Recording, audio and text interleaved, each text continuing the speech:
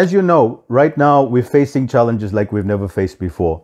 The world does not make sense. And I think the reason why I actually did this particular coaching is because right now it's the time, as me as a coach and someone who has been through so much, to be able to give some perspective. Now, it's not that I understand what's going on here, because nobody does. We have a virus, we have lockdown, we have mass unemployment, we have mass uncertainty. So as a life coach, I can never claim to say, I've got the answer, you should do this, that, and the other. That's not what I'm here to do.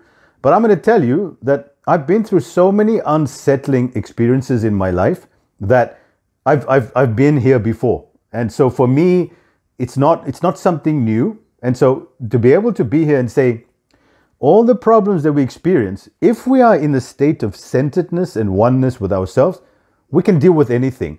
Do you agree? Right?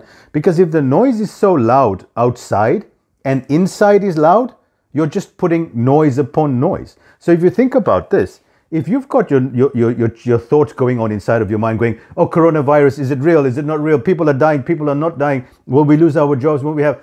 Now, if you listen to that noise that's going on, and if you put social media on, you put the television on, they report the amount of infections, the amount of deaths, and all the rest of it, you have to feel overwhelmed. Now, how do you react? Because life is not about what's going on. Life is about what your reaction is.